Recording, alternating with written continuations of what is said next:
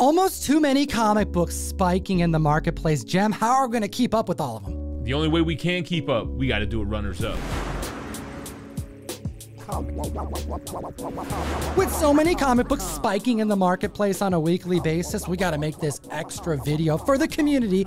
Hit the like, slap the subscribe button. We're talking the runners up list. Single price record breakers found on Key Collector Comics. Coming in at number 10, one of my kids' favorite games, we have Minecraft. But it ain't the game, it's the preview for the 2019 graphic novel, which was distributed at Comic-Con 2018. That's right, coming out in 2018, a preview appearance, and with Jason Momoa rumored to play a main role for a Minecraft movie. That was announced in April. How strange. Aquaman in the Minecraft world? The verse? I don't even know, but we do have a 9.8 last week going for $203, but 7 days have gone by. We have an increase of 97%, hitting 400 this week.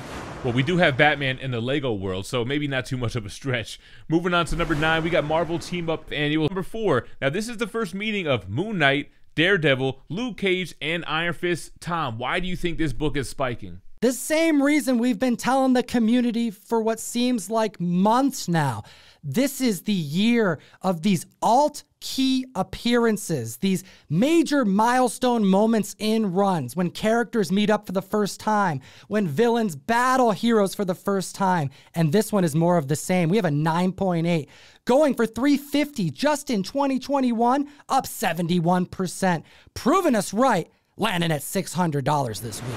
Some healthy gains for the street level heroes. Moving on to number 8, we have ASM 44, the second appearance of the Lizard. Crazy to think that this second appearance happened so long after his first appearance. We have ASM 6 debuting in 1963, and it wouldn't be until 67 that would see a reprisal of this villain. This book, I think, is just gone missed. A lot of people don't know that this is a major second appearance, which is why we're seeing numbers move now versus last year when seemingly all the ASM books started blowing up. We have a 7.0 that went for $460 in December. It's up 70% now, selling for $783. That's an increase of $323. Yo, Jem, we got to give a big shout out to Dynamite Comics. Shout out Vince, shout out Nikki, because they brought this character back from 1969 to modern comics this year. And so cool to see Vampirella issue 2 hit number 7 on the list. It's the second appearance of Vampirella, but it is also the first appearance of her sister, Draculina. A CGC 9.4 sold for $504 just 3 weeks ago at the time of recording. It's up 97%, now selling for $995. What seemed like a dormant potential IP has now come back into the modern age of comics. Draculina is here to stay, pushing this book and the second appearance up again. We have at number 6, Thor 279, a grossly undervalued and underrated book for a long time. But I suspect with Thor Love and Thunder, members are after these potential key books for the first time in quite some time. And bondage covers are a genre within comic book collecting, which is what's putting Thor 279 on our list with a Jane Foster bondage cover. Take a look at this, Gem. Happened to find this courtesy of the Guru over on Comic Link this week, ending in June. The original cover that's on our list, hitting $20K right now with more than a month left to bid. $20K for the original art. The CGC 9.8 just broke record. It sold for $120 back in 2009. It's up 483%, now selling for $700. Utilize code TOM101 on the best comic app in existence, Key Collector Comics. It'll get you access to the runners-up list. We source 10 books, our favorites, for our video every week, but that list is made up of over 20 other record breakers that you have to see. They're astonishing. You may have some in your back issue bin. Next at the list at number 5. Is it because of the trickle-down effect? I believe it to be so. We have Foom Magazine issue number 10, debuting in June 1975. Pretty damn close to the premiere of the new team in Giant Size X-Men number 1. Some consider it a true first, some say it's just an early appearance of the new X-Men team in preview. Either way, we're feeling the trickle down from that monster 9.8 sale. Let me remind you, this book sold for $799 back in 2015, and just a few weeks ago, with a 4,105% increase, sold for $33,600. So, what does that mean? Trickle down means the lower grades are going to benefit. The 7.0 sold for $500 back in 2020, and now it's up 208%, selling for $1,539. An increase of over $1,000 since the last record breaker. Hot damn. Comic fam, this next record I think is going to piss off not just a good friend of the show, John from John's Comics with Kids, shout out Kate and Charlie, but also Fire Guy Ryan, because they're both after it. Green Lantern, issue number 7. The first appearance of Sinestro, and what's cool is that Prime One Studios just revealed their new 1/3 scale Sinestro and Green Lantern. Gotta get those for the collection, just like Collector's got to get his first appearance. A 7.0 sold for $1,800 in February. It's up 61%, now selling for $2,895. Another $1,000 increase since the last record sale. You know what I'm about to say. Hot damn, comic fam. And we know that Green Lanterns are headed to HBO Max. Could we see one of the greatest Green Lantern villains of all time? Probably, right? I mean, like, hit the like button, slap the subscribe button. We're going to be here when it inevitably happens. And at the list at number 3, another very undervalued key, Fantastic Four Annual, number 6.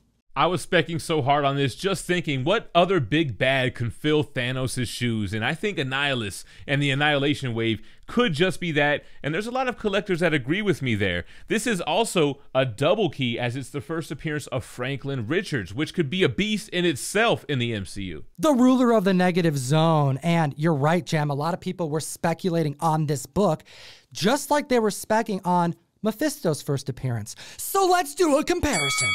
Great comparison. Silver Surfer 3, the first appearance of Mephisto in 2020, a CGC 9.8 sold for $38,400. Just 2 years later, that same grade sold for $55,200. Now, both sales occurred when there was no speculation about Mephisto. One was prior to WandaVision, one was well after, and it was during that show that people were really hung up on Mephisto possibly being introduced in the MCU. So similar to the 2020 sale of Silver Surfer 3 hitting $38,400, this month we see a Fantastic Four Annual number 6 9.8 sell for $33,600. Very close, especially when you consider the total 9.8s graded on the census. Both have a total of 8. They're both square-bound books, hard to secure in high grade, and the first appearance of 2 major Marvel villains. Now, that's census count. There are 2,480 graded copies of Silver Surfer 3 versus just 1,873 copies of FF Annual 6. Let's prove this point further, Jem, by comparing recent sales in respected grades of each book. Looking at the Silver Surfer 3, a 2.0, going for $380 recently, versus $160 for the same grade for an FF Annual 6. A 3.0 of Silver Surfer 3 goes for $385 versus $275 for FF Annual 6. The 4.0, Mephisto's first appearance hitting $445 versus $215 for Annihilus. And Silver Surfer 3 continues to outperform in all grades. In the 5.0, it sold for $660 versus $320. In the 6.0, it sold for $1025 versus $490. In the 7.5, it sold for $1255 versus $775. And finally, the 8.5 Silver Surfer 3 sells for $2,400, whereas the FF Annual 6 just $1,500. But why is it making our list this week? Well, it's because this is one of the 5 undervalued books found on Key Collector's new category. We have a monster record breaker, a 9.4. Prior record set in February for $5,760 is up over $2,000 this week. An increase of 39% selling for $8,000. Hot damn, comic fam.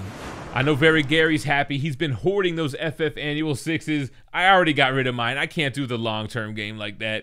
Moving on to number 2, we have Tales of Suspense, issue 57, the first appearance, the cover, and origin of Clint Barton Hawkeye. Debuting in 1964, the third appearance of the Black Widow, a white cover that gets scuffed to all hell, tough to secure in high grade, a 9.0, going back in January for $5,760, and that was really post the Hawkeye craze, and it didn't cool down. We see an increase of 46%, over $2,000 uptick, selling for $8,400. Disney Plus doing justice for these books and leaving it open-ended where we can continue to enjoy these characters in the MCU. You got to hit that like button, subscribe to the channel. I'm sure Tom's got something we can give away. Comment down below. Let me know what you think about this list and enter you to win this Invincible Whatnot variant featuring Omni-Man, done by the very talented Tyler Kirkham. And if you enjoy what we do, the videos that we make every single week, give me an excuse to send you comics. Hit the link in the description. Go to ComicTom101.com to join the May Mystery Mail Call. Take a look at this Boys #7 reprint. Ben Templesmith's Starlight cover, sending out one per box. We have 3 versions of the cover going out at random. And Jem, hit him with the #1 book on our runners-up list this week, because it was a monster sale. A book that hasn't been hot for a long time. It was the quintessential modern DC book for a while, Batman Adventures 12, the first comic book appearance of Harley Quinn. And I like what you said. It doesn't seem like it was hot for a long time, but after the last couple years, members have been putting investment dollars down, especially on modern blue chip potential. And I'm talking about first Deadpool as well as the first Harley Quinn. We have a 9.8 newsstand that broke records this week. What a huge record breaker that was. A monster record-breaking sale it is. A newsstand CGC 9.8 sold for $5,760 just in the beginning of April. On April 15th, that record was broken with a sale for $7,955. But that's not what we're here for. Its most recent record-breaking sale just this week puts it up 52%, selling for $8,750.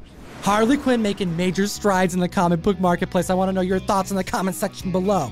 And, as always, geek responsibly and stay minty fresh. Enough said. Jem, where can they find us every single Wednesday? Every Wednesday, you can find us on Whatnot for Whatnot Wednesdays. I kick it off at 2 p.m. Pacific, 5 p.m. Eastern, which starts off 9 hours of live comic book auctions. Dollar start auctions that last as little as 15 seconds long. We got the keys, we got exclusive drops, we got giveaways. Come join the fun, link in the description, and take a look at these 2 other videos. We made them for you, so watch them if you want. It's up to you. Please watch them. Have a great week.